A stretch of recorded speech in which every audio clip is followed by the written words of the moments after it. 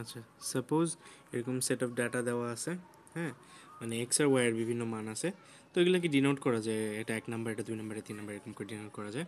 তো এখন দেখো একটা জিনিস কি, এখানে এক্সগুলোর মধ্যে যে ডিফারেন্স সেগুলো সেম না। যখন ডিফারেন্স সেম না হয় তখন এই এই ডাটাগুলা যেই পলিনোমিয়াল ফলো করতেছে, ওই পলিনোমিয়াল বের করার জন্য আমাদের ল্যাগ্রেঞ্জিয়াল পলিনোমিয়াল এর সূত্র ইউজ করতে হয়। হ্যাঁ, মানে ল্যাগ্রেঞ্জিয়ালের যে সূত্র ওটা ওটা দিয়ে আর কি পলিনোমিয়ালটা বের করতে হয়। তাহলে দেখো ল্যাগ্রেঞ্জিয়ালের সূত্রটা হইতেছে এরকম, পি অফ এক্স সমান সমান এল ওয়ান এক্সটা হইতেছে কি একটা ফাংশন ইন্টু ওয়াই ওয়ানটা হইতেছে এই ওয়াই ওয়ানটা, মানে 1 নম্বরের যে ডাটা এটি ওয়াই ওয়ান, এটা ওয়াই টু, এটা ওয়াই থ্রি, এরকম।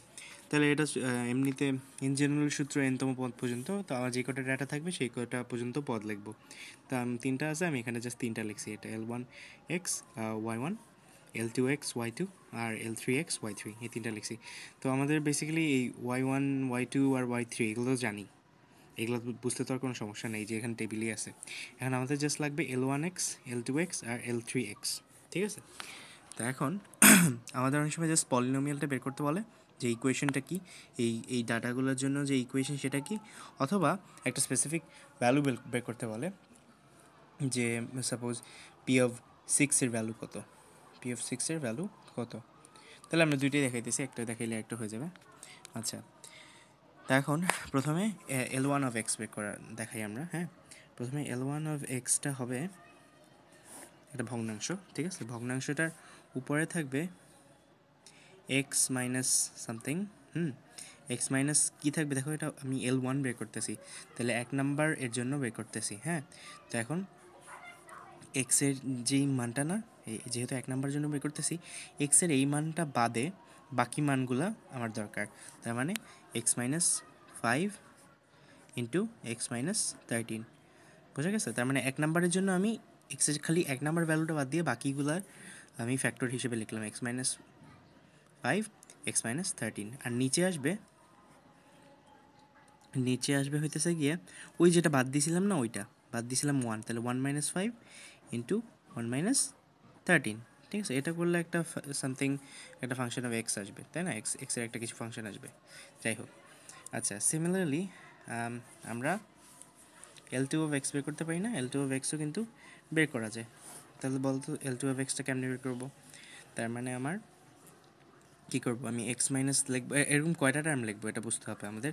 যে কয়টা ডাটা থাকবে তার চেয়ে মানে লবে আর হরে এই টার্মগুলো একটা কম থাকবে, 3টা ডাটা এই জন্য 2টা থাকবে, ঠিক আছে? আচ্ছা, তাহলে এটা হবে এক্স মাইনাস, আমি সেকেন্ডটার জন্য বের করতেছি, তাহলে খালি 5 বাদ যাবে, বাকি থাকবে কি 1 আর 3, এক্সের ভ্যালু 13, তাহলে x-1 একটা হবে, আর একটা হবে x-13। সিমিলারলি নিচে হবে কি, যেটা বাদ দিছিলাম খালি 5 বাদ দিছিলাম, তাহলে 5-1 ইন্টু 5-13, ঠিক আছে? আচ্ছা আচ্ছা, তাহলে x-5 ইন্টু x-13, তো এটাও কিছু একটা ফাংশন অফ এক্স থাকবে, তাই না? হ্যাঁ, ঠিক আছে। আর সিমিলারলি আমি তাহলে L3x-টা কী হবে বোঝাই যেতেছে, উপরে হবে x-সামথিং, দুইটা টার্ম হবে। আচ্ছা, এখন আমি যেহেতু থার্ডটার জন্য নিতেছি, L3 মানে I3 3 নাম্বারটার জন্য নিতেছি, তাহলে এক্সের এই মানটা বাদ যাবে, বাকি দুইটার জন্য x-1, x-5, এরকম হবে না? তাহলে x-1, x-5, ঠিক আছে? আর নিচে আসবে যেটা বাদ দিছিলাম সেটা 13-1, 13-5, ঠিক আছে? তো এটা একটা সামথিং ফাংশন অফ এক্স হবে। হ্যাঁ, তাহলে সাপোজ যদি পলিনোমিয়ালটা বের করতে বলে, তাহলে জাস্ট এখন পি অফ এক্সটা কী হবে, আমি সূত্র জানি কি, L1x into y1 plus L2x into y2 plus L3x into y3। তাহলে দেখো L1x এর ভ্যালু কত, আমরা কিছু একটা বের করছি, মনে করলাম এটা 10x। আচ্ছা, যাই হোক, এই ফাংশনটা তাহলে প্রথমে এখানে আসবে, ঠিক আছে? এখানে আসবে, দেন y1-এর মান তো আমি জানি, y1-এর মান কত, ওই যে y1-এর মান হচ্ছে গিয়ে 2, তাহলে এখানে 2 বসাইলাম। তারপরে সেকেন্ড ওই যে L2-এর কোনটা, এই ফাংশনটা, ঠিক আছে? এইটা নিয়ে আমরা এখানে বসাই দিব, ইন্টু y2-এর ভ্যালু কত, টেবিল থেকে দেখা যাচ্ছে y2-এর ভ্যালু 20, তাহলে এখানে 20 বসাই দিব, প্লাস ওই সামথিং এক্সের ফাংশনটা, মানে এই যে এটা L3x, ঠিক আছে, ইন্টু y3-এর ভ্যালু দেখা যাইতেছে, আমি ধরছিলাম 23, যাই হোক 29, তাহলে 29, ঠিক আছে? তাহলে এটা একটা ফাংশন অফ এক্স আসবে। আর যদি আমাকে ওই যে এরকম P6 চাই যে 6 পয়েন্টে কত, তাইলে আর কিছুই না, আমার যে প্রত্যেকবার L1 এক্স বের করছিলাম, L2 এক্স বের করছিলাম, L3 এক্স বের করছিলাম, ওখানে আমি L1 অফ 6 বের করে ফেলবো। কীভাবে বের করবো? এই সব জায়গায় L1 এর যে মানে এক্সের জায়গায় 6 বসে দেবো, তাহলে 6 - 5 ইন্টু 6 - 13 বাই 1 - 5 ইন্টু 1 - 13, ঠিক আছে? তো এটা একটা ভ্যালু দিবে আমাদেরকে, সাপোজ আমাদেরকে ভ্যালুটা দিল -5, সাপোজ ধরতেছি এই ভ্যালুটা আমি পেলাম -5। তো সিমিলারলি আমাদের L1 অফ L2 অফ 6 বের করতে হবে। L2 অফ 6 মনে করলাম আমরা পাইলাম -2, হ্যাঁ। Are suppose L3 of x পাইলাম, L3 অফ 6 পেলাম মনে করো 5। তাহলে এই যে তিনটা ভ্যালু পেলাম না আমাদের, তাহলে ওই যদি P(6) বের করতে বলে, P(6) বের করতে বললে ওই একই জিনিস, এখানে জাস্ট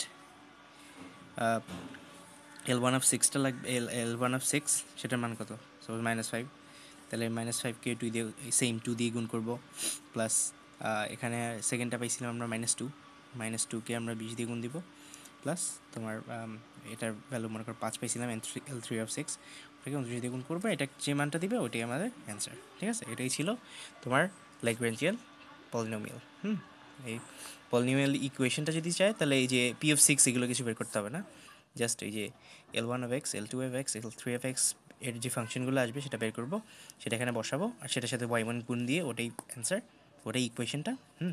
এটা হয়ে যাবে তোমার ইকুয়েশনটা, আর মানে ইকুয়েশন, হ্যাঁ। আর আর যে কোনো ভ্যালু বের করতে চাইলে সেটি ইকুয়েশন, আর যে কোনো ভ্যালু বের করতে চাইলে ওই যে P(6), তার মানে L1 of 6, L2 of 6, L3 of 6 এরকম যতগুলো থাকবে অতগুলো অফ 6 বের করে ওগুলোকে ইন্ডিভিজুয়াল y1 দিয়ে গুণ করে আমি P6টা পাই যাবো, ঠিক আছে? এই আর কি অবস্থা। আচ্ছা, থ্যাংক ইউ।